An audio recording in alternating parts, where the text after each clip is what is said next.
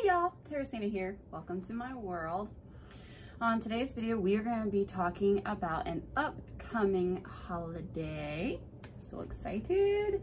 Now it is a little bit of a month away, but I'm still excited and no one can take that from me. Anywho, we're going to be talking a little bit about the autumn equinox. Now, just a little bit of a disclaimer here. The things that I share with you are things that I have read and that I've had at my disposal, or I hope that's the right term. Anyway, you get the gist. I am working with what I've got and what I've had access to, and I am practicing these things. I am learning these things.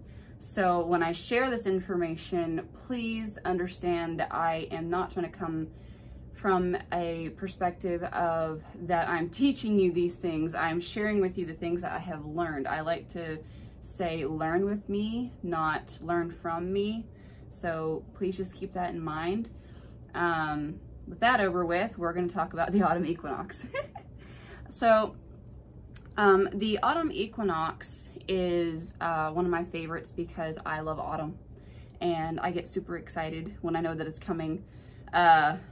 I will swear up and down that I can smell it in the air long before anyone else talks about it. So anyway, the autumn equinox. Now, the information that I have put down in my book of shadows is not just collections of things I have read online and YouTubers that I have watched, but it also comes from my Wicca Bible. And in this Wicca Bible, when the autumn equinox is discussed, it is called, I don't know if you can see that, but it's called Madron. All right, so, but other people call it Mabon.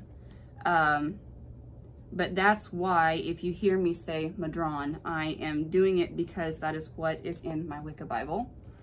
But anyway, that out of the way, I was kind of curious why it was called Madron, and everybody else on YouTube and all the other witchy communities that I have come across say Mabon or just the autumn equinox.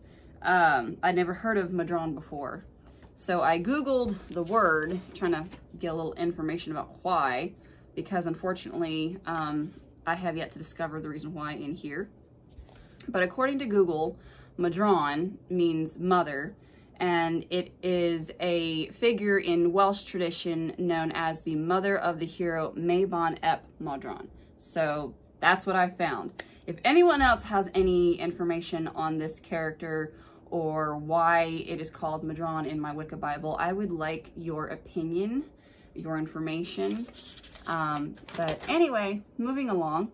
So on the equinox, day and night are in equilibrium. Dark and light, masculine and feminine, inner and outer are all in balance before the night takes over, bringing darkness and the death of winter with it.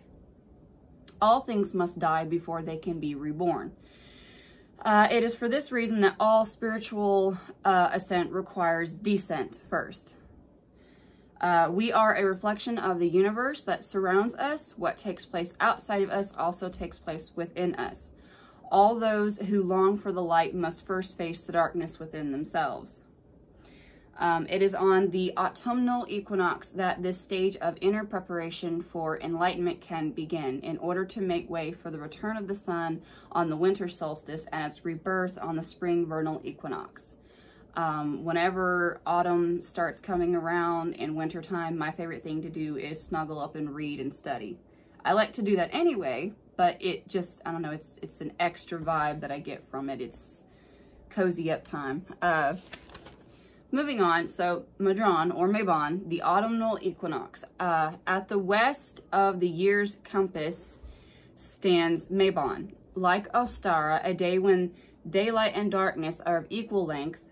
Unlike Ostara, however, which brings the promise of longer days, the autumn equinox foreshadows the darker days to come.